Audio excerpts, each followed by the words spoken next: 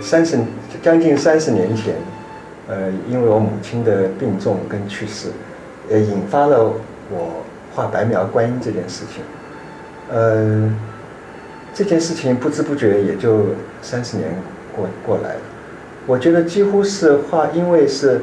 画白描观音，用这样敏感的工具，在这样敏感的宣纸上拉这样悠长的跟不断圆转的这种线条，使我进入到一个非常专注的境界。所以有人问我说：“你画观音啊，那你有没有斋戒沐浴啊？”我说我都不需要斋戒沐浴，我只要一开始画观音，只要进入这个白描的境界，差不多5分钟10分钟，我的心念就会达到一种非常宁静跟专注的这种状态。那也可以说是画白描观音这件事情呢，不知不觉把我引进了佛门，使我变成说在生涯当中觉得这个非常对我非常重要的一些启发，都是因为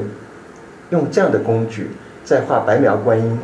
而达成的。不管人世间有多少的风风雨雨，